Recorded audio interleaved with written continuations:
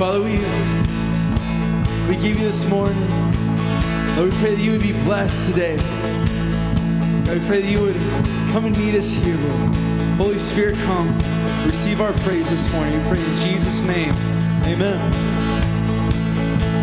Open our eyes, Lord, let us see all that you are, all that you mean.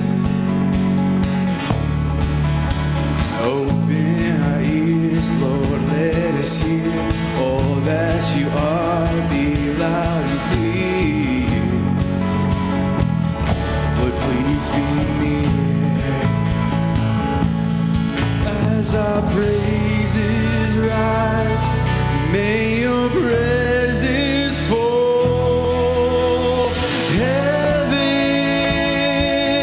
Heaven fall down. Your Spirit pour out on us all now. Oh, heaven fall down.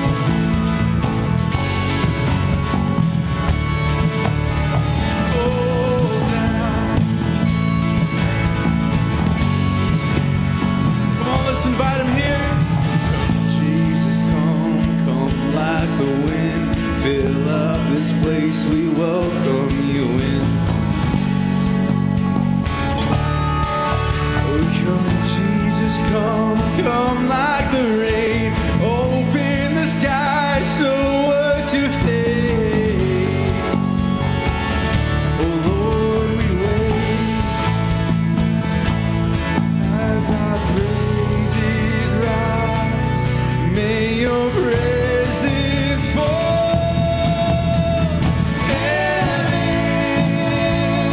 Heaven fall down. Your Spirit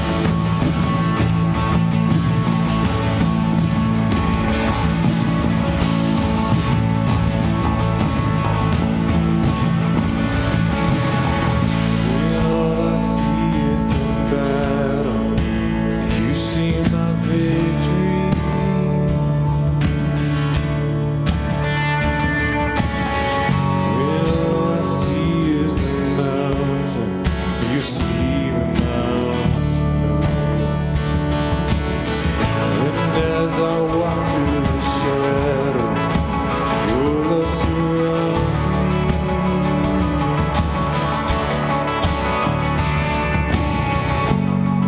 There's nothing but freedom for my sake. So when I fight, I'll fight on my knees with my hands lifted high. Oh God, the battle belongs to you. Every fear I lay at your feet. I'll sing through the night. Oh God, the battle belongs to you.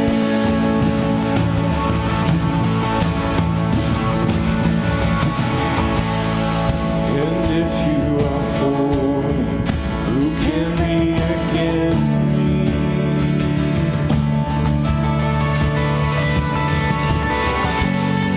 For Jesus, there's nothing impossible.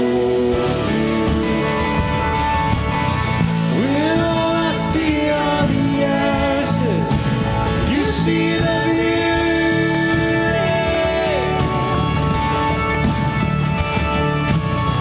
When all I see is a cross, God, you see the edges too. So when I fight, I'll fight on my knees with my hands lifted high. Oh God, the battle belongs to you. Every fear I lay at your feet. I'll sing through the night. Oh God, the battle belongs to you.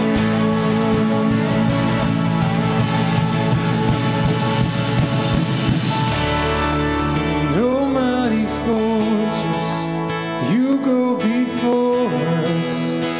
Nothing can stand against the power of our God.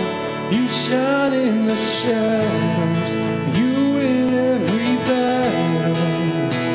Nothing can stand against the power of our God.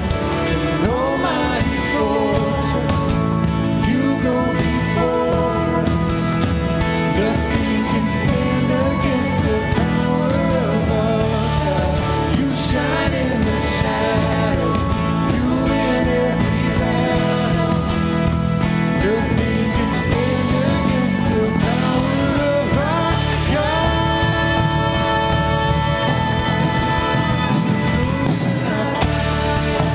Fight on my knees with my hands lifted high. Oh God, the battle belongs to you. Every fear I lay at your feet. I'll sing through the night. Oh God, the battle belongs to you. Oh God, the battle belongs to you.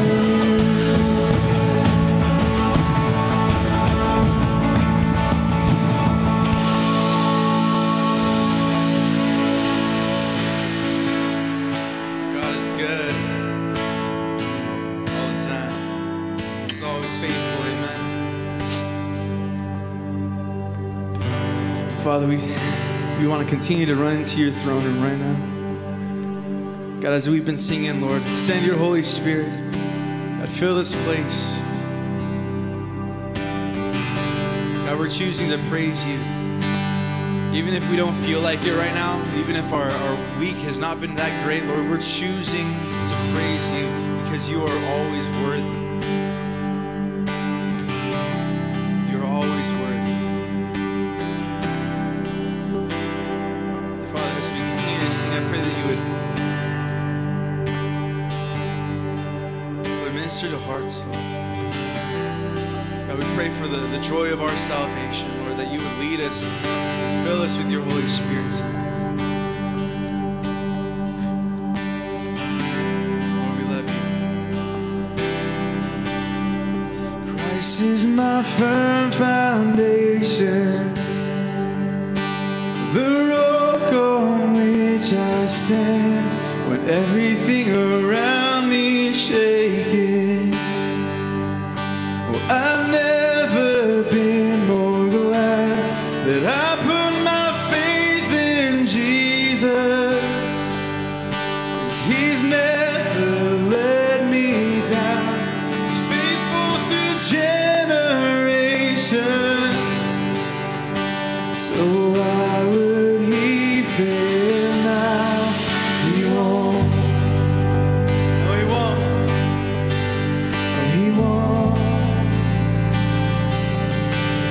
So I still got joy in chaos.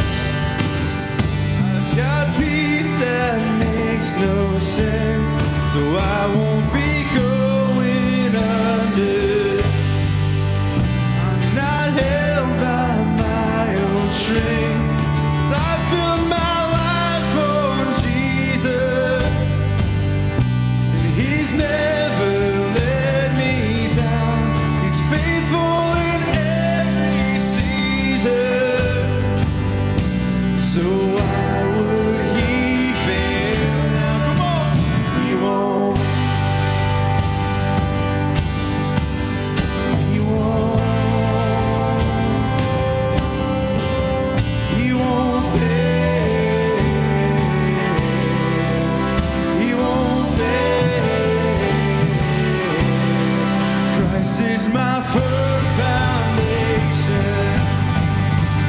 It's the rock on which I stand. Everything around me shaking. Oh, I've never been more glad that I put my faith in Jesus. He's never let me down. Through generations. So why would He fail now? He won't. He won't. He won't fail. He won't fail.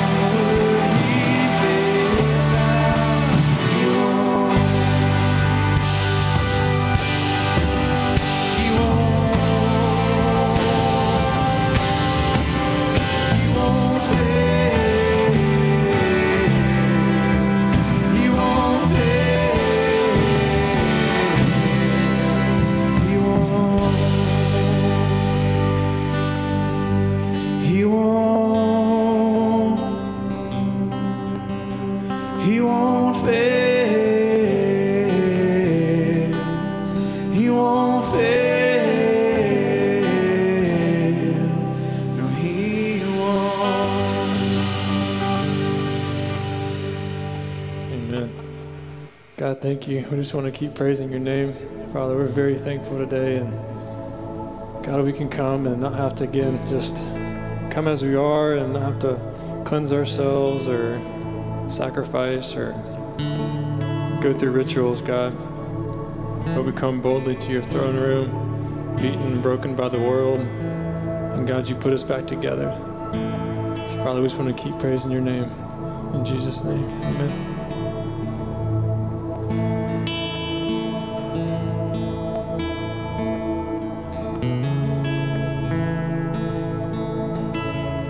All my words fall short. I've got nothing new. How could I express all my gratitude? I could sing these songs as I often do. Every song must end, and you never do. So I throw up my hands and praise you again and again, 'cause all that I have is a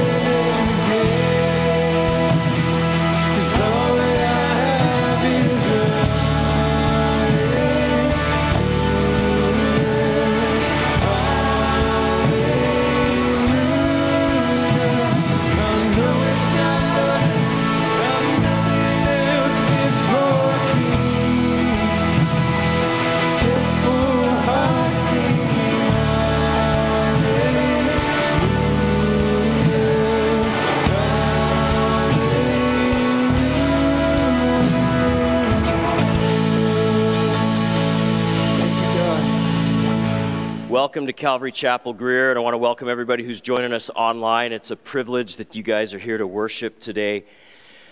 I want to welcome everybody and encourage you to keep fighting the good fight, because the Lord is at work, and regardless of what's going on in this world, We have victory in Christ, right?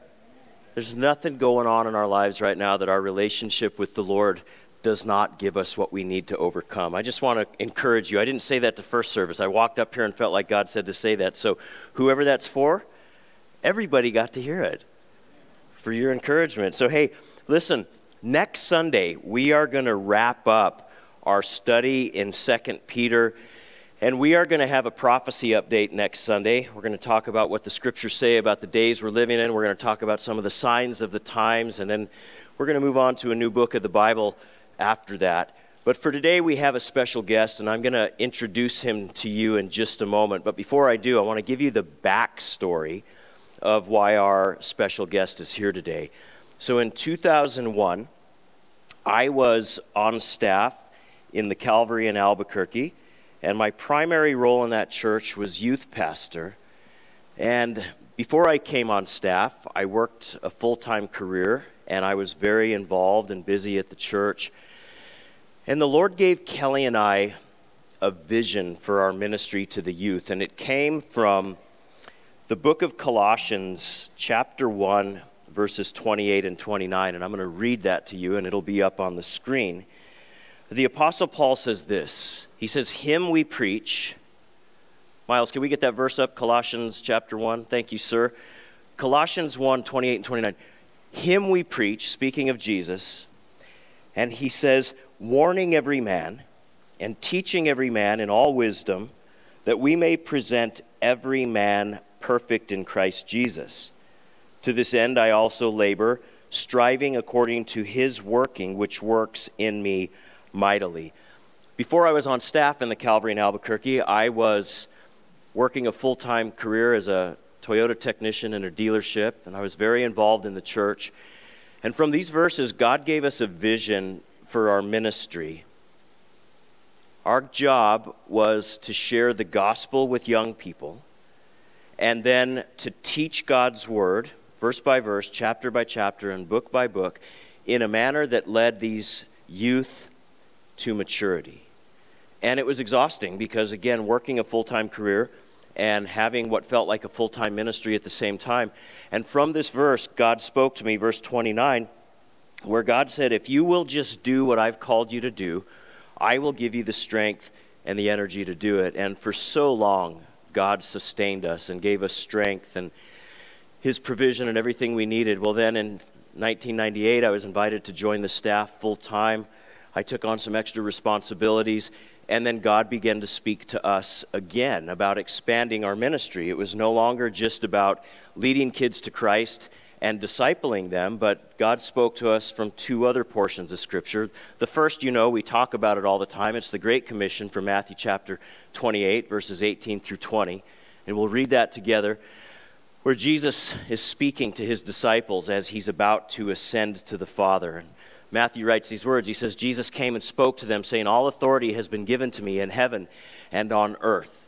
And because of that, he says, go therefore and make disciples of all the nations, baptizing them in the name of the Father and of the Son and of the Holy Spirit, and teaching them to observe all things that I have commanded you. And lo, I am with you always, even to the end of the age. Amen. So also the Lord spoke to us from Acts chapter 1, verse 8, which is in the same context of Jesus getting ready to ascend to his Father. And we read here, you shall receive power when the Holy Spirit has come upon you, and you shall be witnesses to me in Jerusalem and in all Judea and Samaria and to the ends of the earth. And God gave Kelly and I a vision for missions with our youth, and we launched what we called Fishers of Men International Missions, and we started taking youth and young adults on mission trips. And our first really big successful trip was in 2001. We took a group of 15 youth and young adults into Dnipropetrovsk, Ukraine for 20 days. And it was life-changing for a lot of us, for a lot of young people. It was the turning point in their life. But the reason that we chose to go to Dnipropetrovsk is because we had a bigger vision than just taking kids on a mission trip and then coming home and just getting out of it what we were going to get. We wanted to make sure that if God worked through us and people came to Christ or connections were made, that we could then hand those new believers or believers that were being encouraged to a pastor that would care for them and would continue loving them and making sure that they were discipled and such. And that's where Pastor Mike Pratt comes in. Where are you, Mike? Hi, Mike. So I met Mike over the internet because a missionary that we had sent from our church was working with Mike in Dnipropetrovsk. And we met over phone calls, we met over emails, and so we flew into Kiev. We still had an overnight train ride ahead of us. 20 of us were just as exhausted as could be. But this is the face that greeted us, Mike. And we immediately became close friends, have continued to be very close friends. And many years that we took mission trips to Ukraine, we worked hand in hand with Mike, and God worked mightily, and a ministry relationship was birthed, a friendship was birthed. And today, we've invited Mike to speak to you about life and missions in Ukraine and how that is currently impacting him and his family.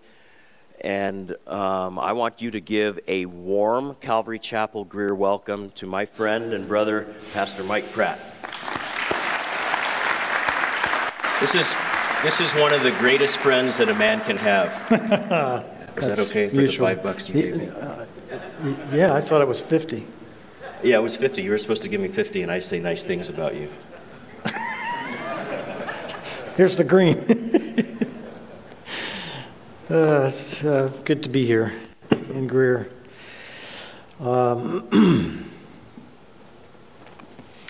So, my wife and I moved to Ukraine in 1995 with our 5 children. Our youngest, Josh, was 3 months old. Our oldest, Nicole, whom you've met, she and her husband, Josh. We have 2 Joshes, one by birth and the other by marriage. So Josh and Nicole and their 3 children were here a couple months ago, I think, back in the fall, something like that, yeah.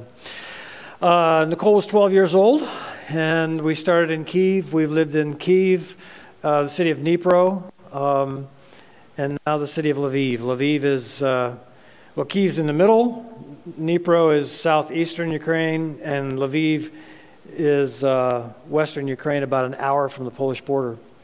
Our lives have been very, very changed in many ways through all of the years that we've lived there.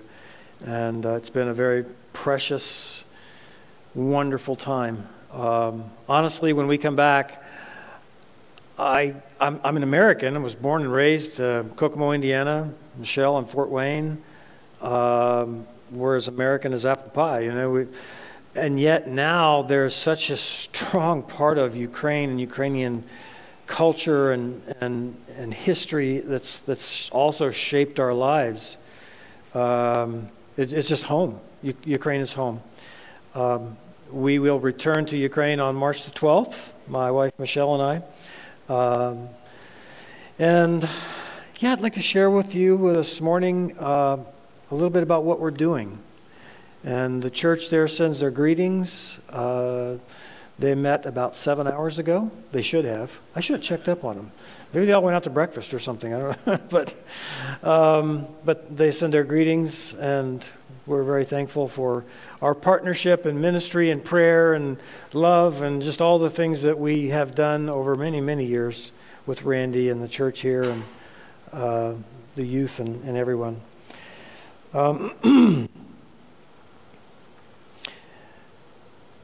A hair trigger is a metaphor. You think of it as he has a hair trigger temper. In other words, you know, it's like you don't want to look at that person the wrong way, because if you do, boom, he will explode. Hair trigger. Versus what trigger, meaning nothing triggers that person or a people or a group or something. Those two extremes are important, and I'd like to share with you how that has shaped my life and our lives over the last year in Ukraine.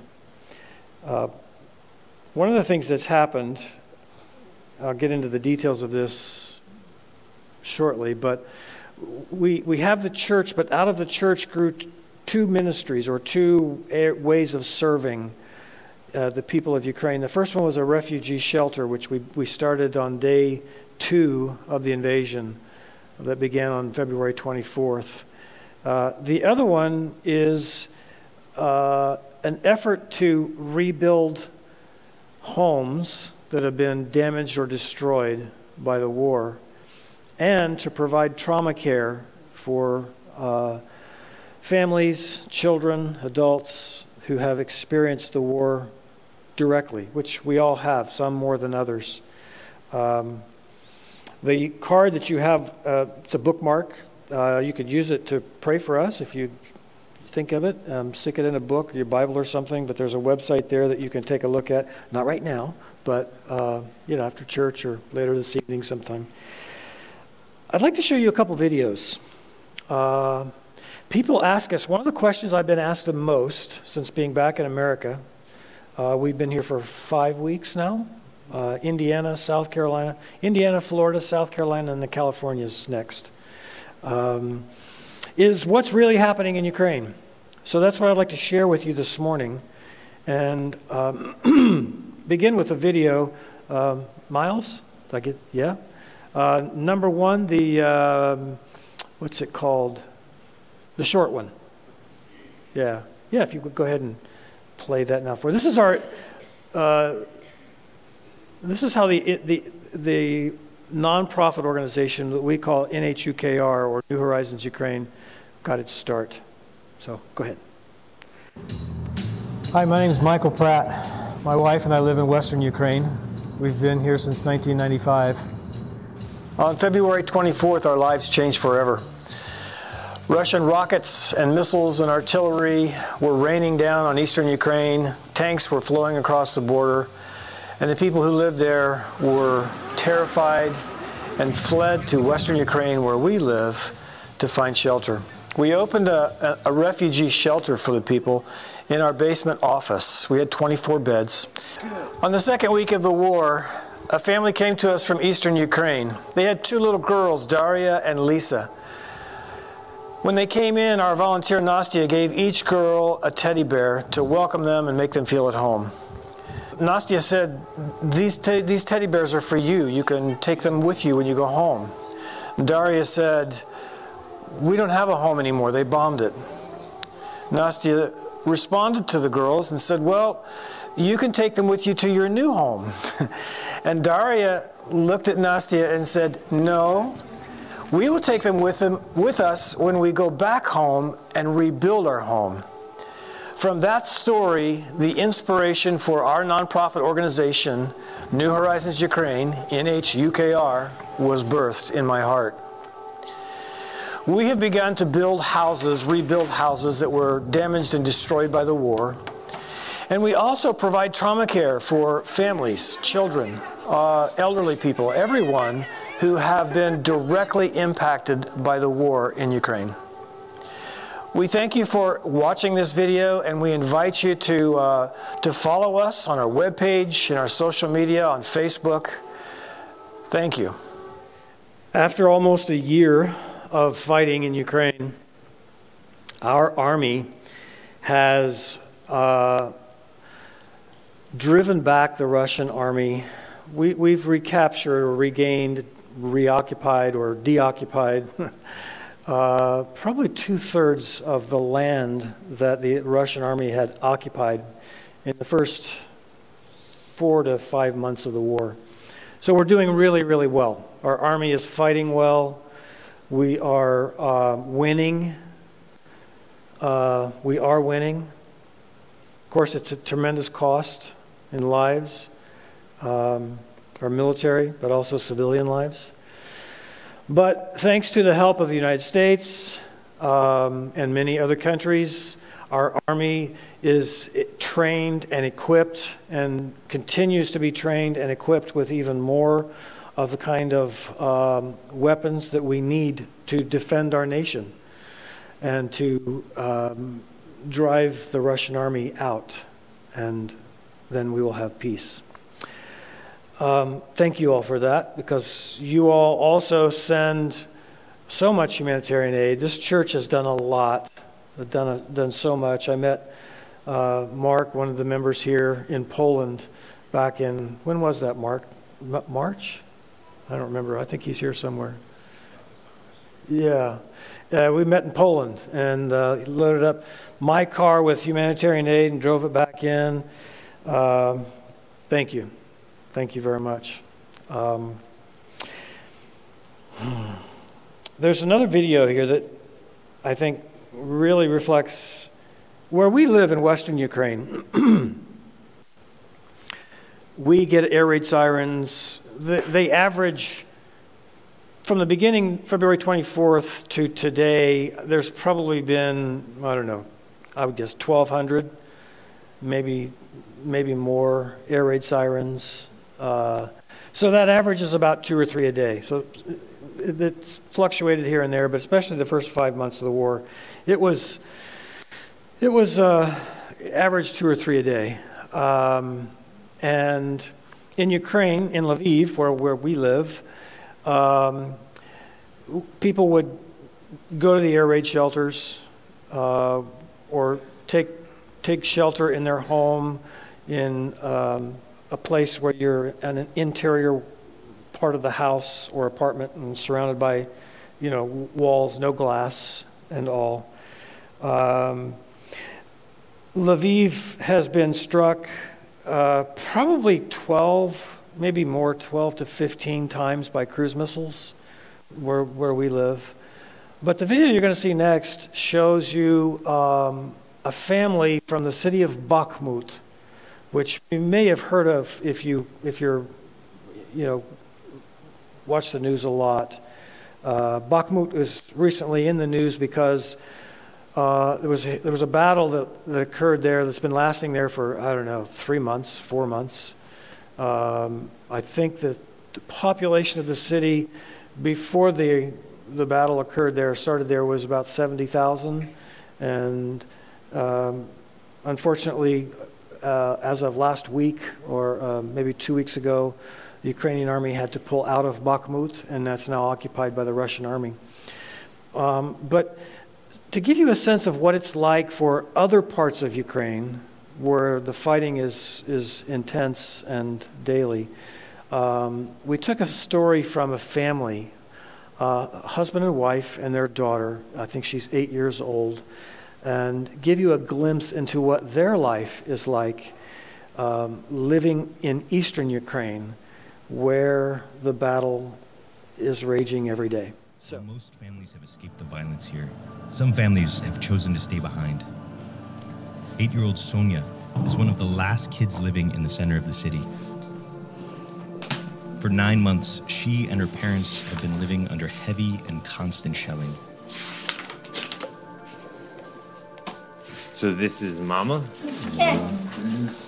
This is your brother? Это прессуешь. Pressa? Yes.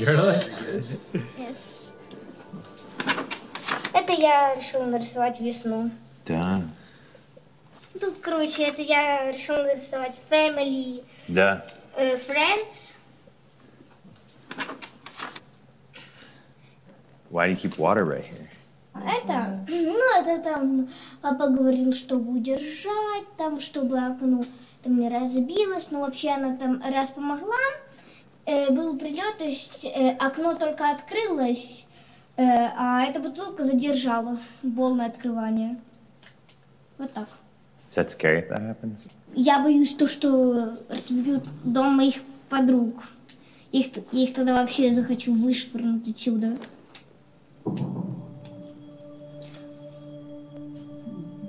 Работаю в городе, муж работает. У нас 2 детей, 2 сыновей взрослых и Соня. What do you tell Sonia about what's going on? Ну, она ребенок, понимаете? Она же должна жить более положительными эмоциями, чем мы.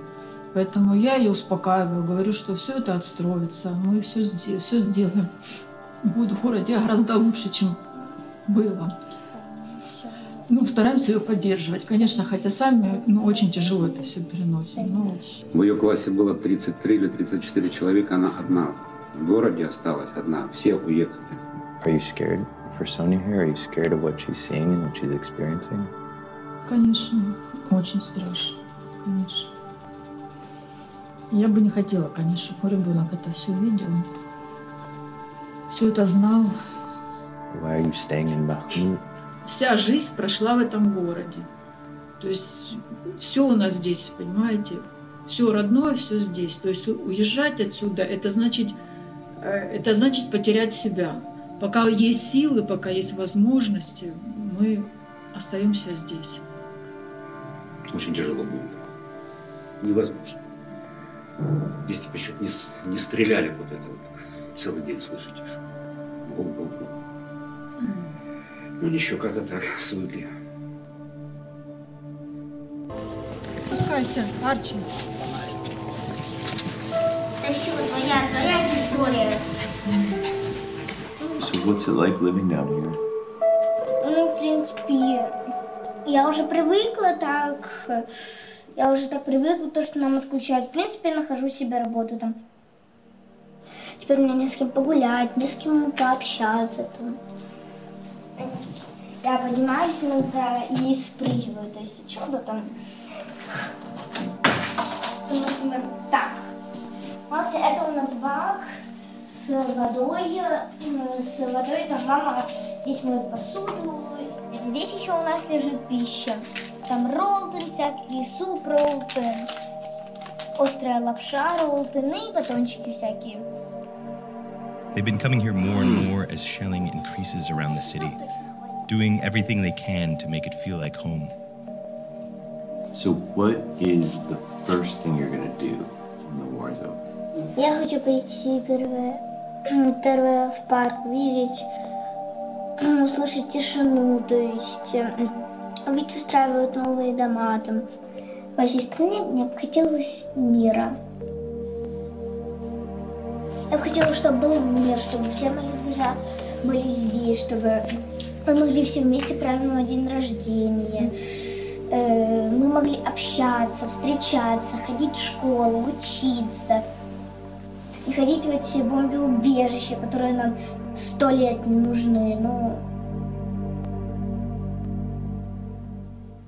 My wife, Michelle, has lived in Poland and in Finland for about 8 of the last 12 months, where she's been with Nicole and Josh and our 3 grandchildren, living as a refugee. I've been in Ukraine, in Lviv, helping and serving in different ways. I did travel in and out from time to time, spending some time with the family in Poland. And taking humanitarian aid and other kinds of aid from Poland back into Ukraine and helping to see that that's been distributed. 250,000 homes, as of the last month, have been destroyed or damaged throughout Ukraine. That's homes or apartments. Apartments, there are, most of the time, they're like condos where you own your apartment. So it's, it's not like you're renting, although some people do that as well. But that number continues to grow because the war is continuing on. And we are expecting an offensive, which some say has already started in the east, which means the fighting and the destruction is set to grow even more. How has all of this impacted us? One of the things that I knew already, but was just reminded of even more during all of this time, is just how beautiful the Ukrainian people are, how strong in character, how devoted, how never, ever, ever, ever, ever give up. No matter what the cost is, we will continue. We will We will fight. We will win. And as Sonia said, she longs for the day when things can be rebuilt and life can be returned to normal. And as her mom said, that from all of this, we want to see Ukraine become even better than it was before it all started. The resilience of the Ukrainian people, the patriotism, the resolve.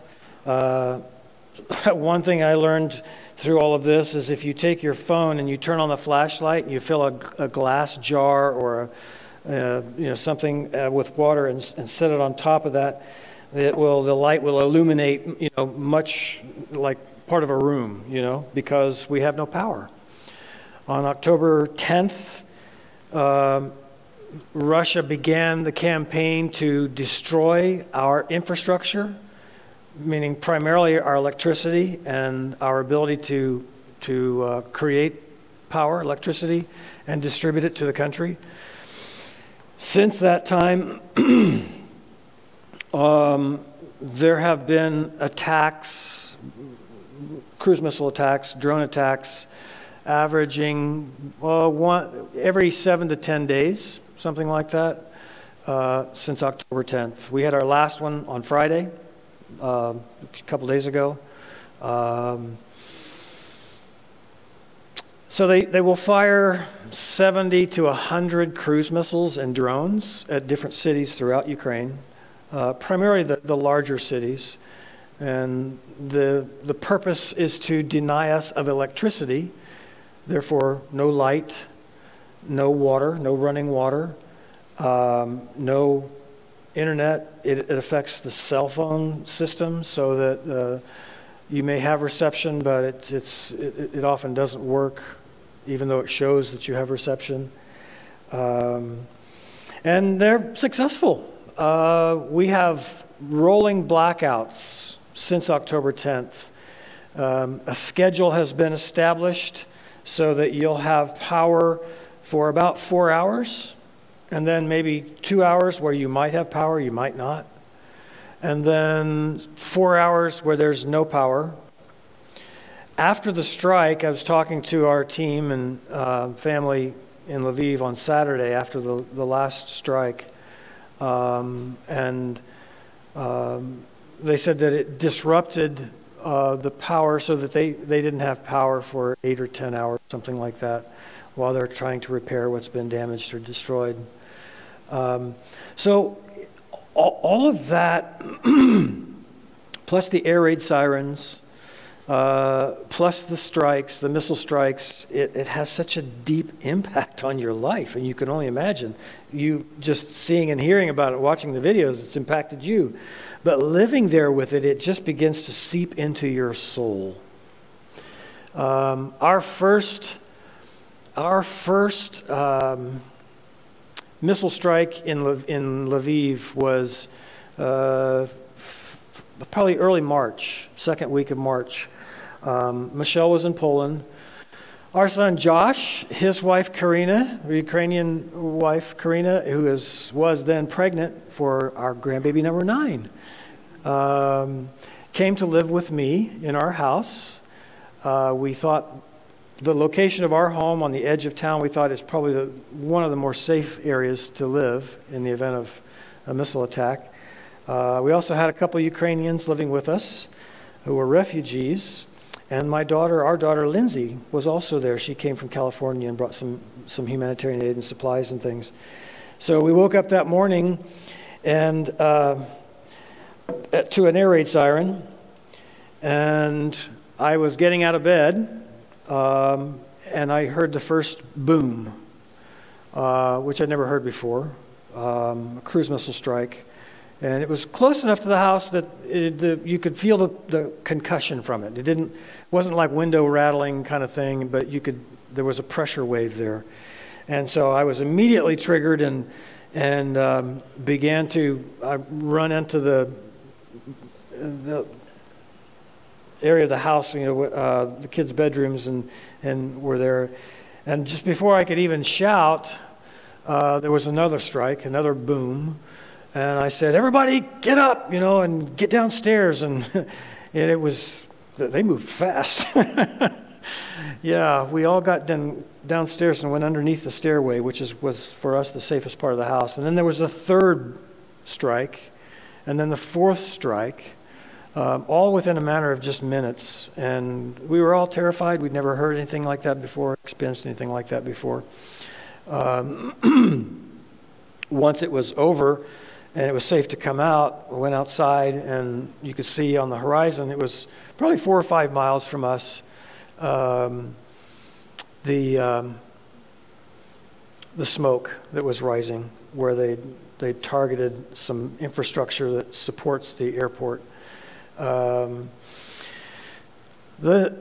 were several more over the next coming weeks and months. The one that got my attention the most was in March, April, probably April, May. I think it was in May.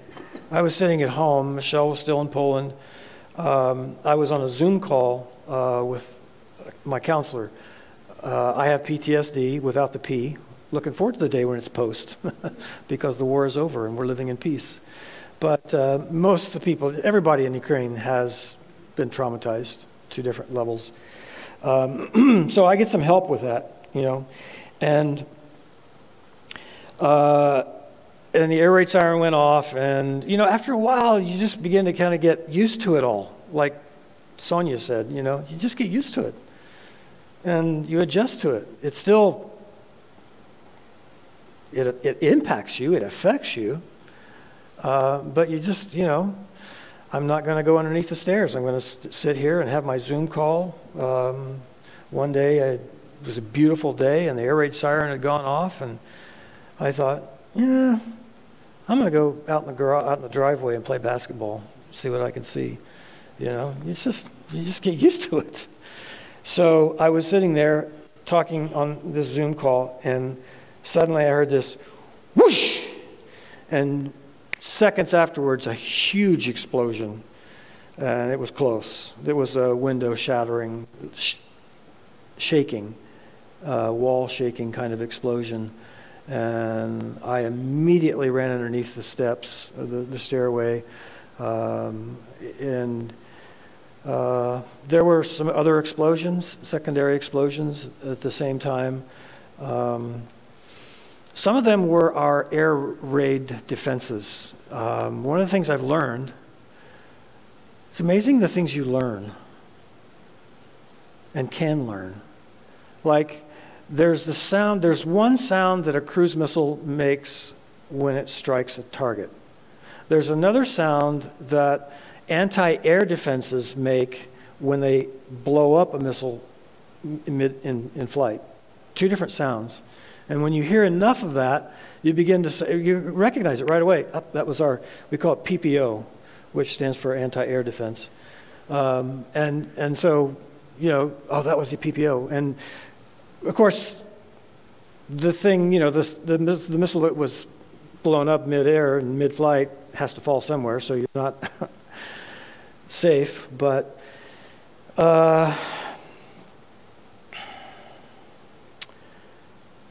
that strike was about a half mile from our house, and one of the closest ones yet. So you think you're safe, but then you realize that you're not. And life goes on, and we just keep on living and keep on working. Our shelter opened on the second day of the war. We had 24 beds. You saw some in the first video, some images from our shelter and the work that we did. We helped over 600 people in those first 4 to 5 months. They would come in for a couple of days. Normally women with children, if dad was with them, military-age men are not allowed to leave Ukraine right now, and military age means up to age 60.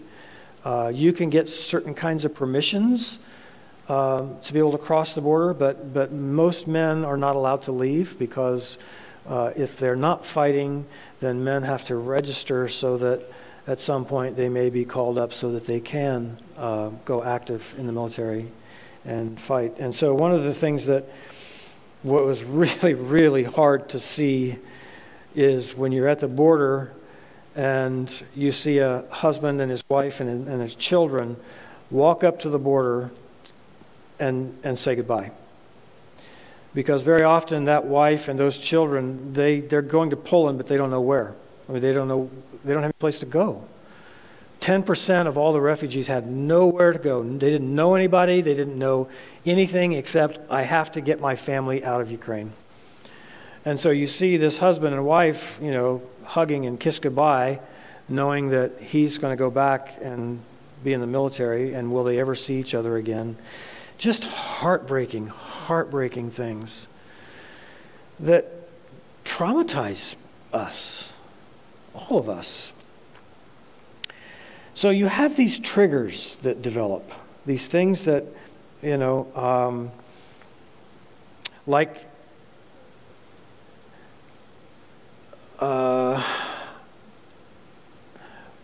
when I'm very triggered by sounds. Another story. It was September, one of my favorite months. It's my birthday month, but fall is my favorite time of year. My wife, Michelle, also. And so October begins the changing of the leaves in Ukraine, and we just love it. It's just beautiful. The weather's nice. September, about 70 degrees. The sky was blue. We hadn't had an air raid siren yet that day. And my friend Steve had come from Norway. He runs a nonprofit organization that works similar to ours, only they focus on children, helping children who've been, you know, traumatized by the war. And we were having breakfast in the middle of Lviv. Now, Lviv, some have called it the Paris of the East, because it's a small town, about 750,000 people. But the center of it is all closed off to traffic, no cars. It's all cobblestone streets. The buildings are all, you know, 200-300 years old. Beautiful old architecture, cafes and restaurants and coffee shops and museums and just all kinds of, you know, fun little shops located in that area. And it's a big tourism is big for us in Lviv.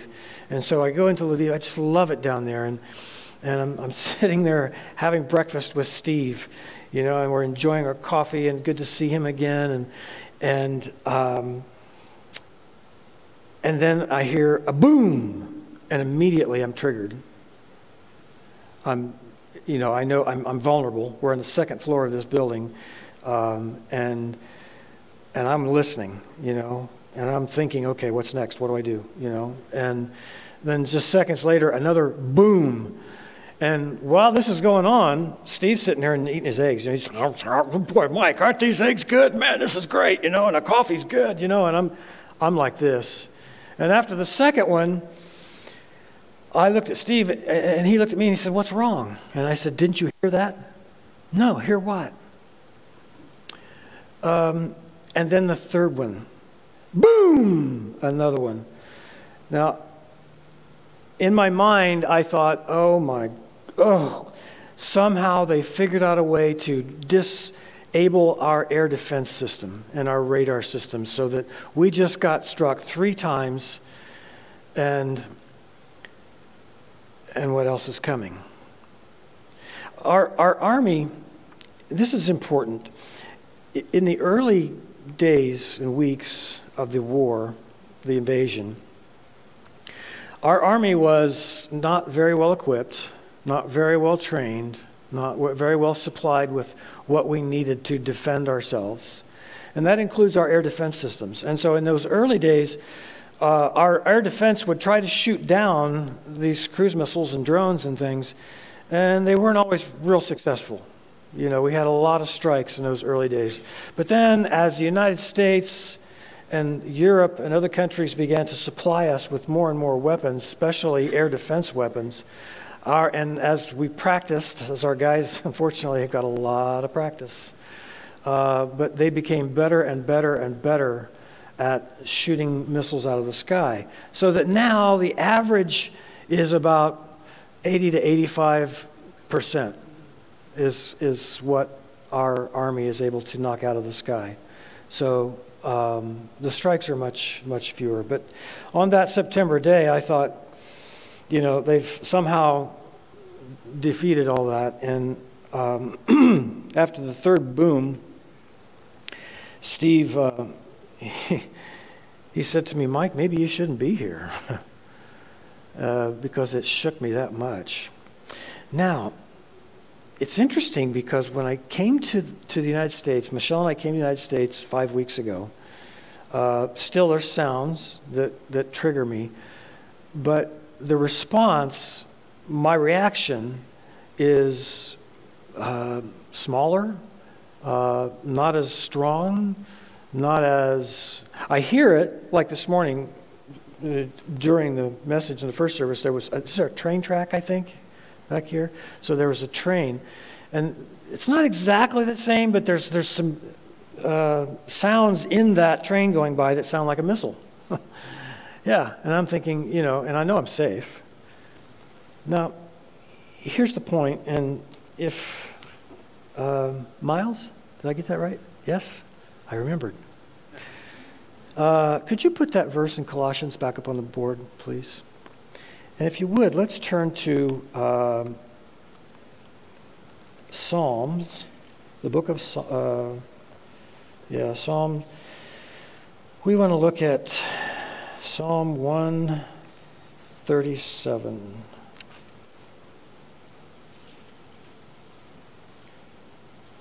Because this is how, I'm sorry, it's not Psalm 137. It is, nope, that's not it.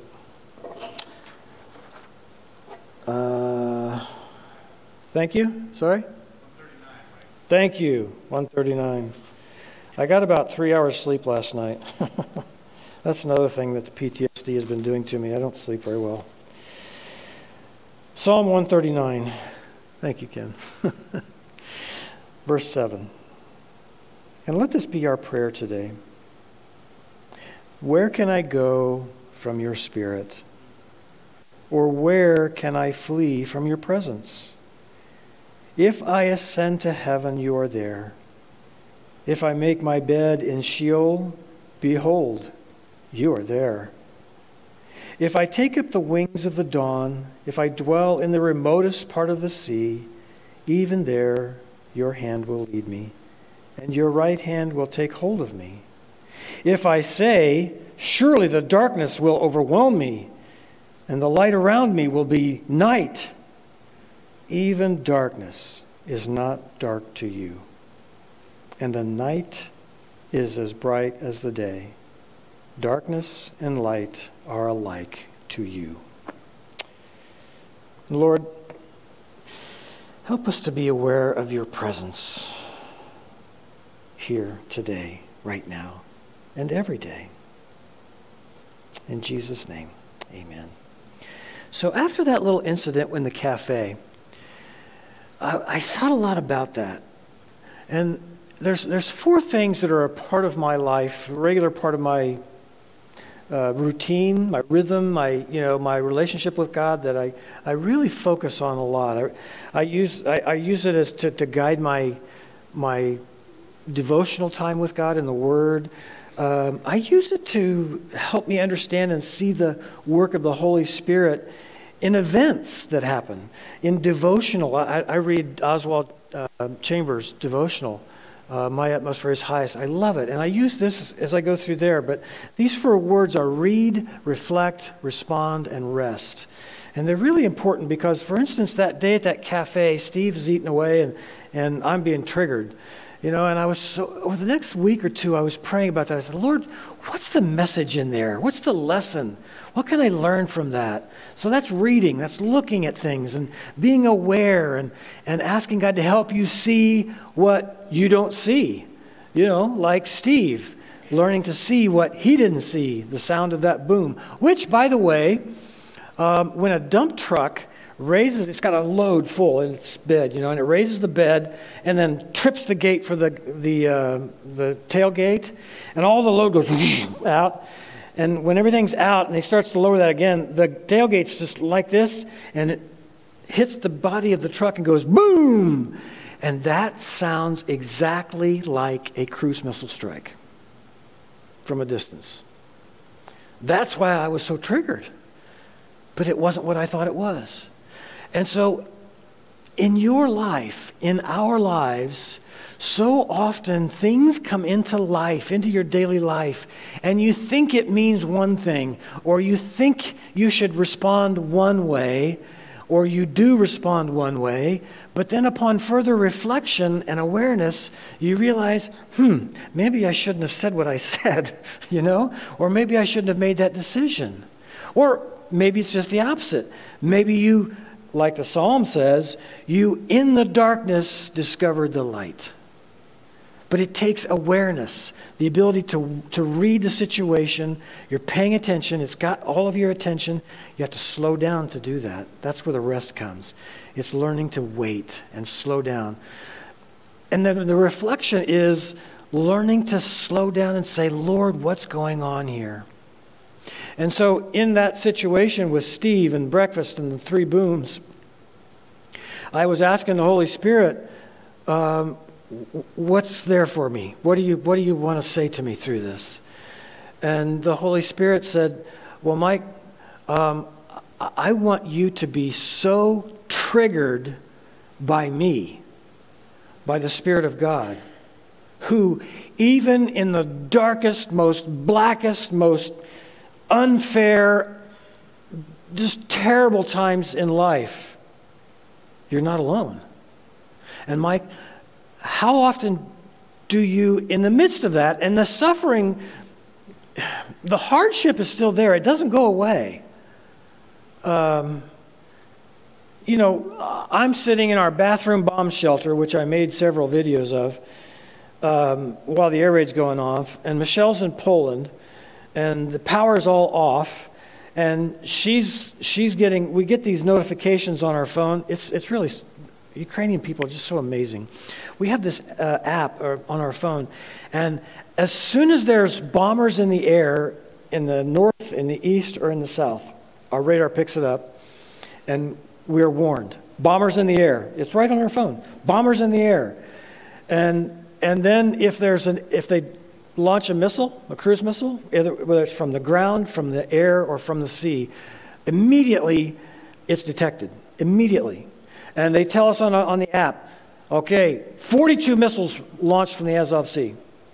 And they're this kind of missile, and they're headed on this trajectory. And so, you know, people in these areas, be careful. And then as it gets close to the area, you know, specific areas, then the air raid siren is triggered. And so then it tells us where there's a strike. It tells us where the PPO, the anti-air defense, has knocked things down. And so we have all this information available to us. One of the things I've learned, so this is an example of something that God wants to teach you or bring out in you, help you respond in some way that you've never ever even thought about. You know, it's like a brand new discovery, maybe of some part of who God is and how God wants to work in your life. Or maybe it's the answer to a question you have, some direction in life. One thing that I've learned, and I like the saying, I read this a couple weeks ago, is that God cannot steer a parked car.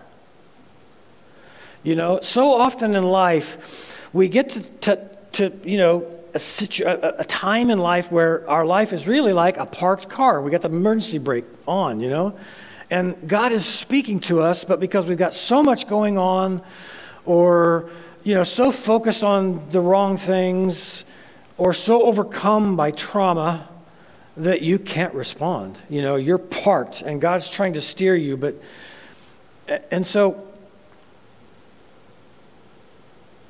what I learned is that when our closest border to Russian territory, Belarusian, is the north of us. And when a cruise missile is launched from Belarus towards Lviv, it takes 15 to 20 minutes to get to us, which means, and the air raid siren goes off right away, which means I've got 15 or 20 minutes that I can keep playing basketball, you know, or whatever. And my wife says, get in the get in the shelter, get under the stairs. But the things that you learn that you never would have thought you learned. I would have never guessed that this little country boy from Kokomo, Indiana would learn something like that. What does God want to teach you? Individually, together in your family. And what is important to know is that you're not alone.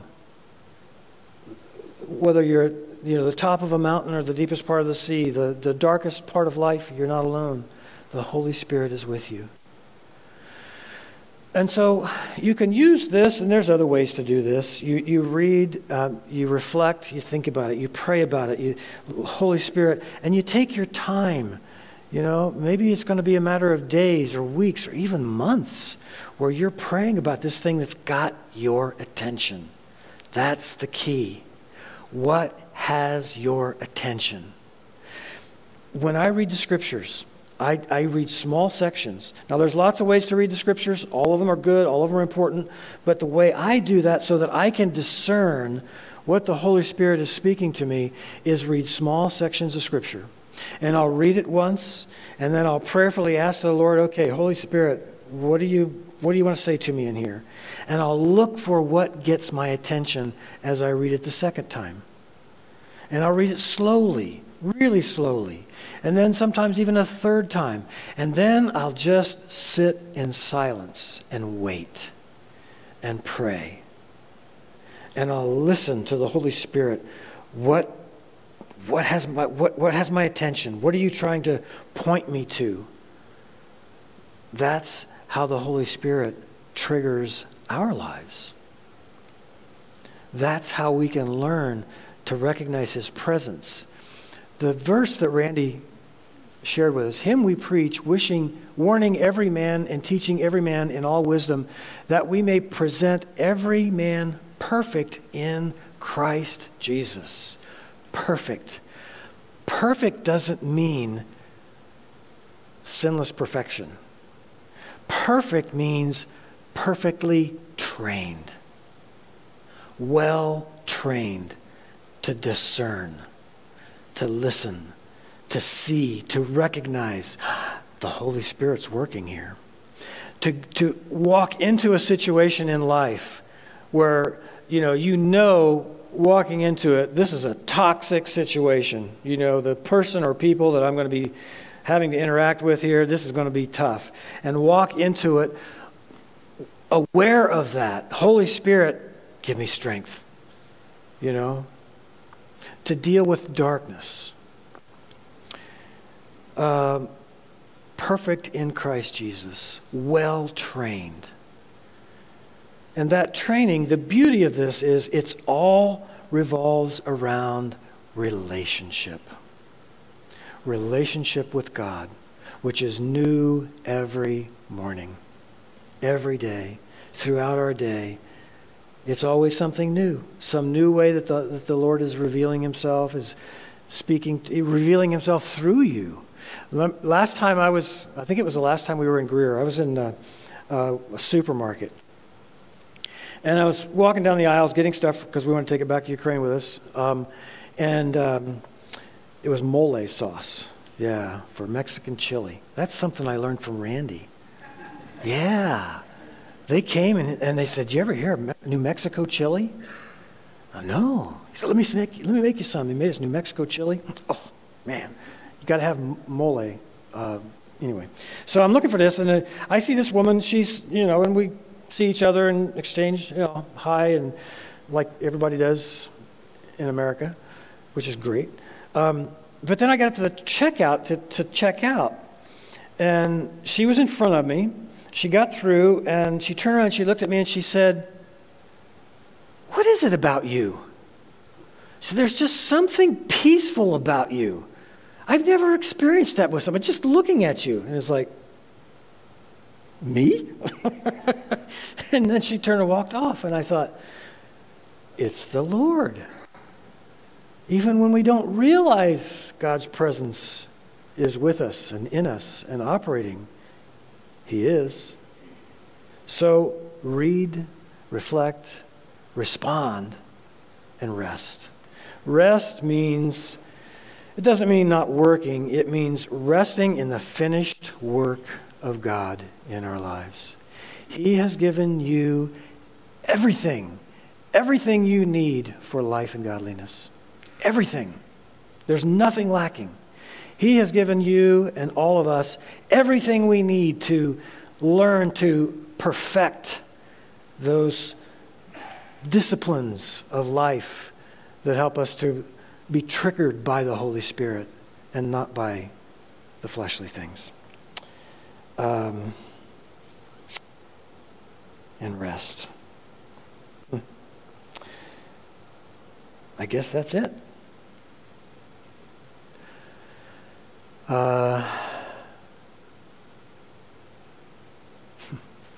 Rest in God's love.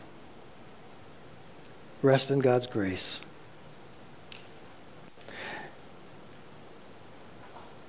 Peace is going to come to Ukraine, and we will rebuild. And thank you for your help in the ways that you're involved. If you'd like more information about our nonprofit organization, you can go to the website. There's get more information.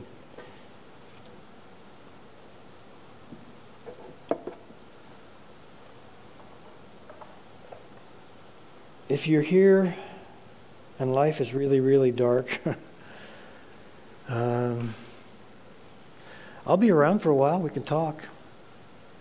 I don't have the answers, but together we can point ourselves to the Holy Spirit who is working.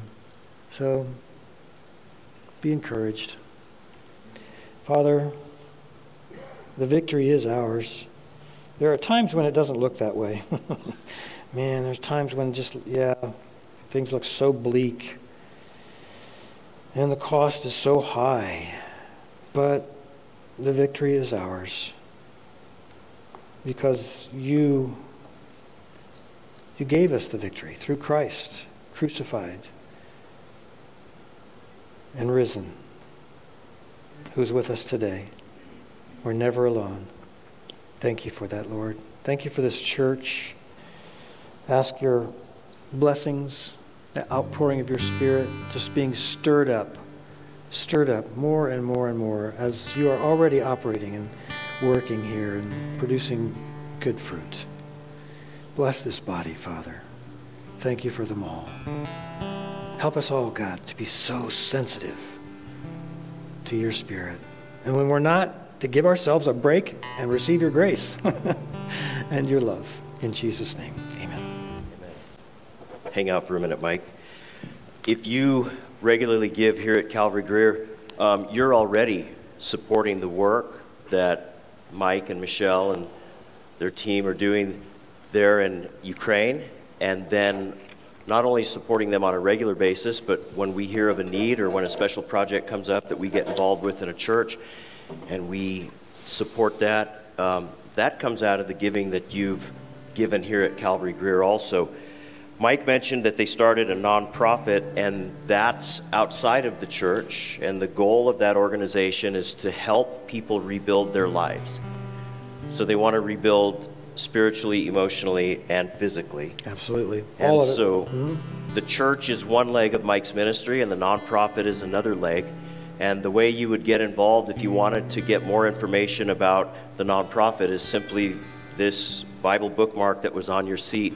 You can follow the link here and get more information, but that's kind of impersonal. What I suggest is that you guys just swarm Mike's table back there at the end of the service now and ask him lots of questions of how you can bless them there and the work that they're doing. So can we pray for Mike and Michelle and his ministry real quick? Michelle, run up here.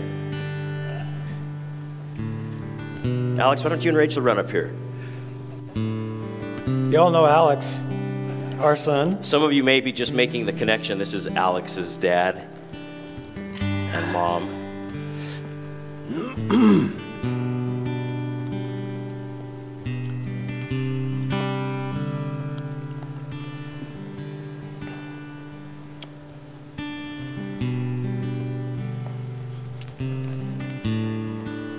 I just want to pray over these guys and the work that God's going to continue to do through them and to bless them for their faithfulness and their obedience. So Lord, I just thank you for Mike and Michelle Lord, all of these years serving in Ukraine, Lord, they've borne a lot of fruit. There's a lot of people who have both heard the gospel and been well trained under their leadership.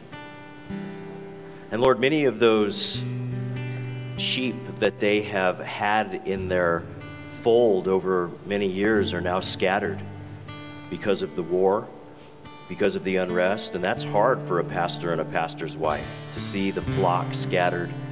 And that comes with its own set of hurts and concerns. And Lord, really, you're the only one who can completely understand and minister to that. So we pray for these two, Lord, and we pray for the people that they have trained up well that have now been sent out, and they're sharing Christ in other places. Lord, protect them and bless them. And I know that these two are praying about some big decisions. We pray, God, that you would lead and guide them as they're deciding about their return to Ukraine and what Michelle will do and what the work will look like and what the future will look like, Lord. And as Mike said, Lord, it's easy for you to steer a moving vessel but not a parked vessel. So, Lord, as they're continuing to move, lead and guide them, bless them. And I know it's hard for Alex and Rachel, Lord, to be here while they're seeing their family in a very insecure place. So just give Alex and Rachel peace, and Lord, just bless this family for the way they've served you. And Lord, my final prayer is for this church. Today we've been challenged, and there's people in this room, Lord, that heard your word today, and what they've been mobilized to do is to reach out to their Jerusalem and their Judea. But others in here, Lord, they've been prompted to get involved in a bigger way. Big outreaches or trips to foreign countries to share the gospel and to undergird the work that others are doing there. Lord, don't let today have been just a morning where we sit and hear a story and then go out of here. Let this be a day, Lord, where each of our hearts has been challenged and we are ready to take our personal relationship with you and our service to you to a new level, Lord. At the leading of the Spirit, we just pray for lots of blessing, Lord. Be with all these guys in Jesus' name. And everybody said, amen. So Mike. There's nothing worth more that can ever come close. Nothing can compare. You're our living hope. Your presence, Lord.